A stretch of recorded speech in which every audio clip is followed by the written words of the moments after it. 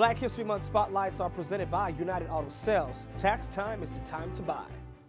While an umpire in the minor leagues, Emmett Ashford's flamboyant character and style made him a favorite of fans and players alike. In 1966, 19 years after Jackie Robinson's debut, he became the first African-American to umpire a game in professional baseball.